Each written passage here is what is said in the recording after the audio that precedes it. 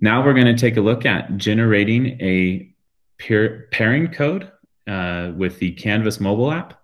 This pairing code is something that can be passed on to a parent. And what it would do is allow the parent to connect to the student's account and be an observer in their classes. So they could see which work is assigned and when, and also any information that was loaded into that class. Observers, like parents, don't see personal information. So things like a discussion board, they wouldn't necessarily see the responses from other students.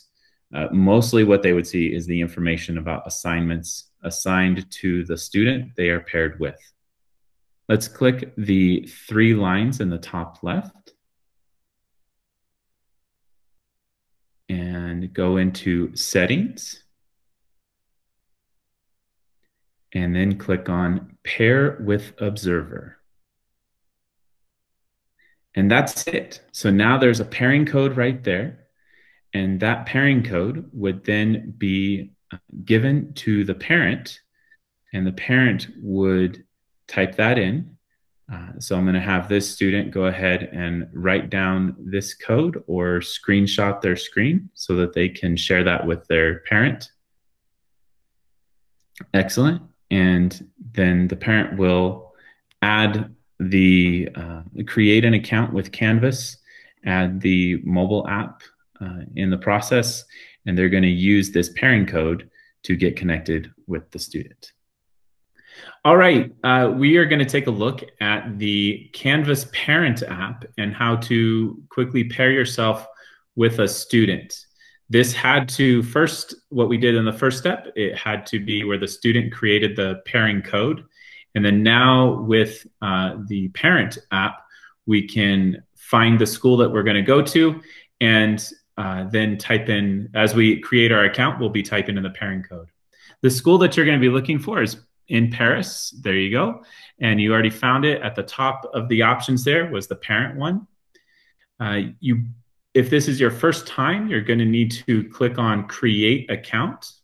This goes pretty quickly. It only looks for your name, email, and then you create a password to go with it. And if you notice at the bottom of that list is going to be the pairing code.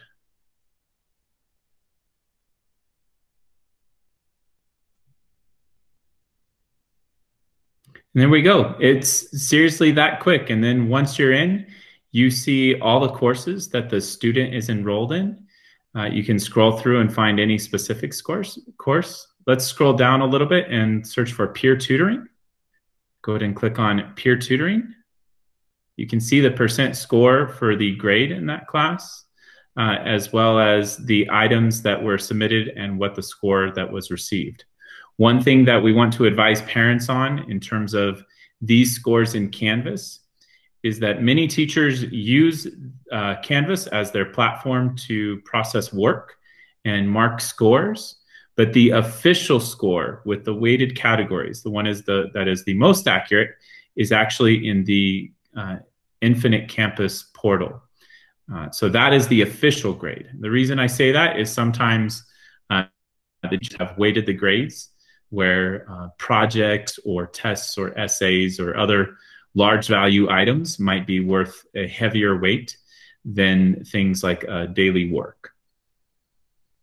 That being said, go ahead and click back to go to all the classes.